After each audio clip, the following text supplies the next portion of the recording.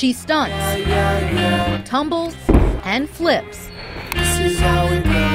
Scary, but like so exciting at the same time. When Brianna Reilly was just 7 years old, she had one thing in mind: Performing. And following in her big sister's footsteps.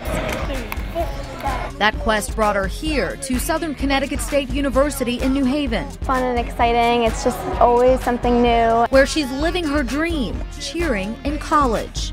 Huge part of my life, so I can't picture it without it. But picture this face on this magazine. It's more than a picture, it's reality. Everything with the magazine is just crazy. Reilly says it all started last year when her team competed at nationals in Florida. One of the editors contacted me and she had asked me to come for a photo shoot the next day. And Reilly, as the American Cheerleader of the Month for April, was born. I didn't expect it. It was really unexpected, and just everything about it is so cool. I'm so grateful and thankful for it. But it almost didn't happen. Reilly considered hanging up her cheer shoes when school got tough, but she pushed through. I loved it. I was just like, this is amazing. And now she has a story to tell.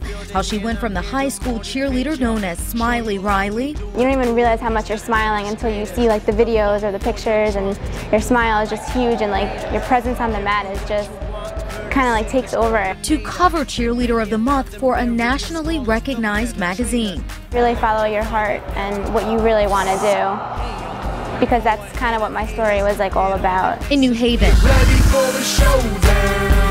I'm Nicole Jacobs, Fox 61 News.